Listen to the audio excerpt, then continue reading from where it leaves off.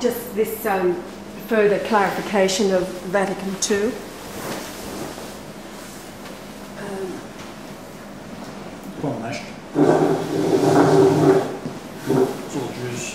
So that's where the abominations come in, isn't it? Yeah. Well, that's how they got into Rome, and that's what the faithful of Rome have been saying. That's why there's this schism, and the likes of Mel Gibson's father has been objecting. That was the door that opened it to the Jews. So what? I didn't know this. Jews, what's this about Mel Gibson's father? Well, he's a true Catholic apologetic, if you like. Oh, okay. And he's spent his life going through Vatican I, and he's an academic, an intellect. Mm. And he and men like him have pulled to pieces Vatican II and says this is where the devil has got him. Forgiveness of the Jews? Well, what has Yah been saying? There is no forgiveness. They knew exactly what they were doing. Mm-hmm. But because of tolerance, if you like, and the God is, well, yes, he is love, but forgive them all, they know not what they're doing, they have taken advantage of it to infiltrate the Church of Rome, to have their way with all these abominations as per the Talmud. Mm. So that's the abomination of desolation standing up in the holy place. It's the Talmud standing up in the temple, which is the earth, and everything goes through religious tolerance. Hello? No. It's a narrow way. He paid the price for all, unless you enter through him, and that means now. He is the door to the Father because he is the Father in his flesh body now. All must go to him as the entry into paradise, which is lived out upon the earth to all those who bow to his authority. So, as he said, the Jews are on really thin ice.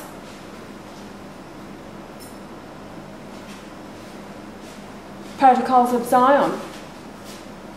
Their intention has been all along, knowing exactly what they do, because they do not count themselves as human, that is, with a soul. They believe that once they are dead, it's all over. Yeah. It's all about this material world. It's all about this material world to serve them and their lust for money, the root of all evil. So all of those ones who have stood up and said Vatican II has opened it, well, they were right. Innocent men like Benedict have been caught up in their wanting religious tolerance, which is, that will come once the Christ is in his position. And only then. Mm-hmm. Because until then, every abomination has been allowed in. And the soul who's being told, well, it's okay, there are many roads to Rome, if you like, or many roads into heaven. What good is it allowing that soul to go in along, believing that's so? It's not. It is not so. He is the door. He always was and he always is. And the cross is the centre of all of the universe. You cannot escape the cross. So once he is in that position, as the head of the church that he's been born back into, to take over for this purpose now, a billion-man army, if you like, of souls, recognising the King, the Christ, who is the true pontiff. He owns it all. It's all his. It's all based on him. Totally. He did it all. So once he is in position, then the tolerance will come. Only on his word. Not any man thinking they're speaking through the Holy Spirit. Because I tell you what, the Holy Spirit that people have been hearing now for centuries has been a lying spirit. Adam was lied to over and over and over and over again by the devil, who presents himself as apparitions in any form that it could think up. Adam was deceived. Yet God rescued him over and over and over. You fell for it again. You fell for it again. Did I not tell you? Did I not tell you this? So the devil comes along and starts whispering other things and makes it look all nice and acceptable and all lovey-dovey and all the rest of it. But did I not? God, Adam died several times. He sent his word, an angel, holy angel, to resurrect him several times because Adam was fooled over and over and over again. That's why he had to come.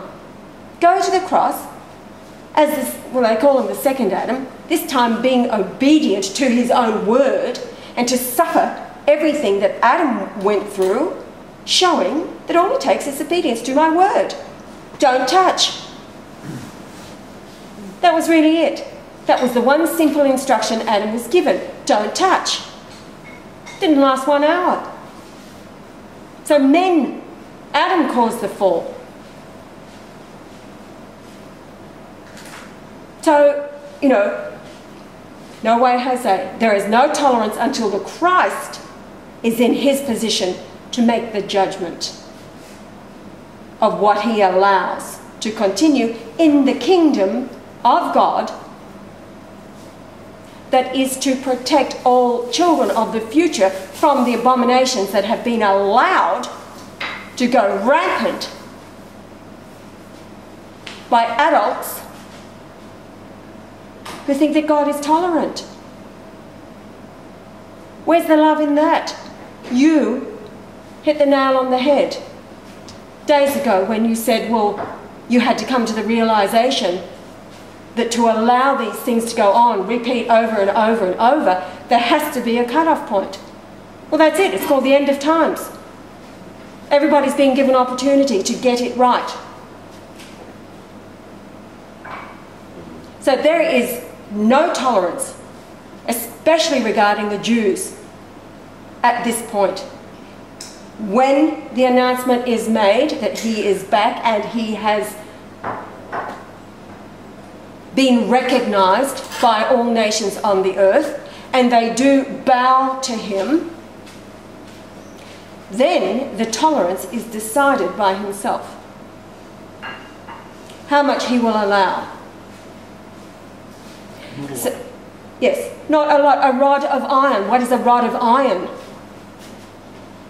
It doesn't bend.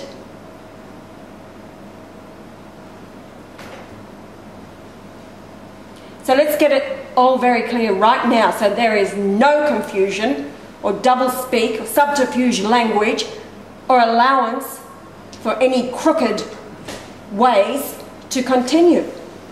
Vatican II opened the door to the Jew who set out from the beginning to destroy not only the church but all of the earth, all of God's creation. Now, there is forgiveness for those who repent, understanding the error of their ways. Not so for those who do not repent. And that comes after the announcement. Enoch, the judgment of Enoch. Enoch was shown both judgments. That's the script we are following.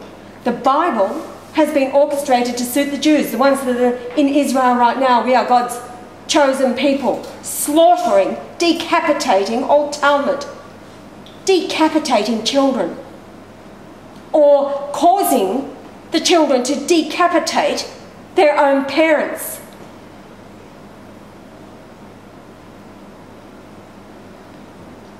Now, regarding the Immaculate Heart of Mary, I'll tell you straight.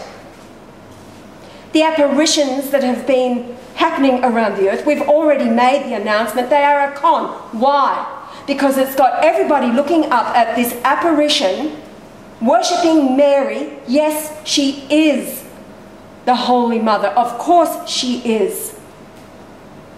However, Mary's heart is operating. And I don't even know that it was actually Mary's heart it's operating here right now as you are hearing these words. It's operating through me and all those who are with us here right now, who think like me. Andrea, the courage of a lion to do what she did, to get through to a man who's been put in a position by other men when protocol would stop her at the gate. She felt like she was David facing Goliath, and she certainly was. The Christ has no tolerance for men who would obstruct women who were his ministry the first time around. Women will become priests, not only within the church, priestesses, whatever you like, ministers. They have always been the ministers. They have been shut down. They have been told not to speak in public. They have been made to serve men who are totally evil because the devil Paul said so. Rome was built on the teachings of Paul. He was the devil that, as Jesus he warned, would come after him. Adam was the cause of the fall of man, not Eve. She was innocent. So all the patriarchal religions that have grown up, and they all are, have held Eve accountable for what Adam did. Well, the Christ is releasing his wife, the nuns, the women who care for the sick, the elderly, the children, nurture, raise them up, love them, give their lives for them, and a lot of the time with no thanks even from their own children.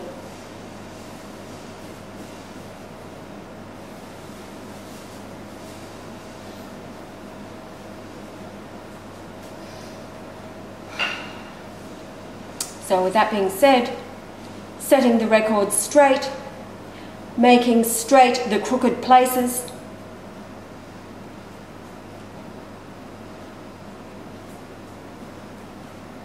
it's all ending.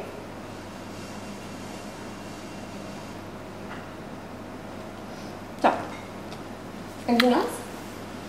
Ratzinger has no choice. He's one of the only living ones out of the seven That's of right. the prophecy of Revelation 7 and 11. He asked me, who's going to be the next pope? I said, you are. Can't, because the church won't let me. It says, my church, I'll let you. That's it. That'll sort him out. Okay, now with that, I'll continue editing.